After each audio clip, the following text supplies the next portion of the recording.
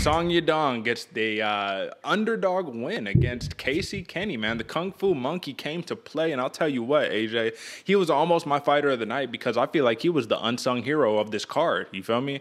I think before we talk about how impressive Song Yadong was, can we talk Kenney and what being a martial artist is, and winning in style, losing in style, winning with humility, losing with humility.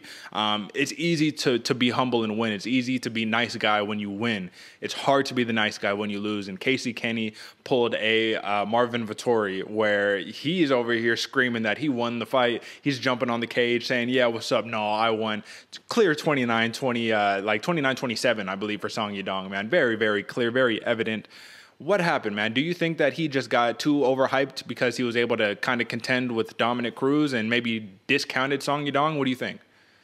I think it has to be something like that, man, because in his mind, he was winning that fight. And don't get me wrong, it was very close, but Song really started to, kind of pull away towards the end, which I found kind of crazy. He started to really get, that third round, he started to pull away, kind of blew me away. And I was surprised Kenney didn't go for more takedowns. We saw it early in the beginning, early in the first. He kind of was like hinting at that ankle pick the whole time. And then again, late in the third round, he started looking for a little bit more takedowns. But I don't know what. I think it might have just been the clout that Kenney had, or the steam, of the USA chants that were in the building, that he thought, oh man, they're chanting USA, I must be winning. But it was actually the opposite case. They're chanting USA because you're losing. You need to get back up on that horse. So it was crazy to see that Kenney actually, was after they announced the victory, jumped on the cage. I get the whole thing, the fight gets done, you jump on the cage right then and there. That, it makes sense because you do think you won at that point. But once it's confirmed that it's an actual L for you, it was weird to see him jump up like that and kind of like he's gonna get the judges to change their mind and be like, oh no, my bad. It was actually that guy. I'm sorry. Yeah, it was weird to see, and I don't know why Kenney would actually continue to go through with it unless it's in his mind. He should have won, but it was a close fight either. Regardless, it was definitely a close fight. But if we're talking about global scorecard, it wasn't really close on the global scorecard. It was a split decision, however. But at the end of the day, man, listen, I just think that in terms of being a martial artist, you lose a couple points there, man. It's like if you have I think part of being a black belt, right? Because he's a clear black belt in judo, man. Like he's a legit black belt. But part of having a black belt, I think, is the respect that you bring to the sport, that you are a practitioner of, and that you represent. And when you do things like that, I think that should take a stripe away. You know what I mean? Like do something like that. Of course, no one's gonna ever do that. You know what I mean? There's been way more sore losers in the UFC and in MMA than Kenney. I just thought that he's much better of a fighter and an athlete than that poor sportsmanship that he performed against Song Yadong. Now, in terms of the impressiveness of the Kung Fu Monkey, man, this is a dude who came in. He's a China versus USA rivalry, comes into the USA, beats an American fighter, does it definitively, and in the press conference, he says, yeah, Kenney, he looks slow, man. You know what I mean? That dude looks slow. And I think the other theme of the night, aside from calf kicks, was speed kills. Because Song Yadong was killing this man with speed. We thought he would slow down come round 3. I thought that he was tired after round 1, man. But he gritted it out. He gutted it out, man. How impressive is Song Yadong's boxing, man? Like, in terms of the bantamweight division, do you think that he's got, like, top-notch boxing in the entire division?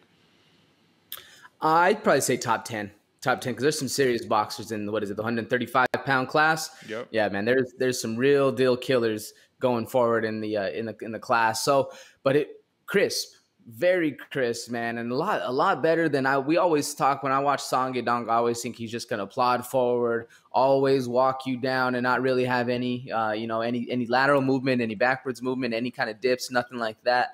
And he looked good, man. He was literally rolling perfectly. Everything was in there. His footwork was impressive. His hands were sharp. It was a really impressive win for Song Yadong. And not what I saw, or what impressed me most about him, his speed was so fast and so crisp, but he was able to maintain the distance. He wasn't able to let Kenney get up in all close to him, and he was actually able to, be in that zone where you're dangerous, but not enough to get touched up, which I really liked about Song Yadong, man. It was a very impressive win.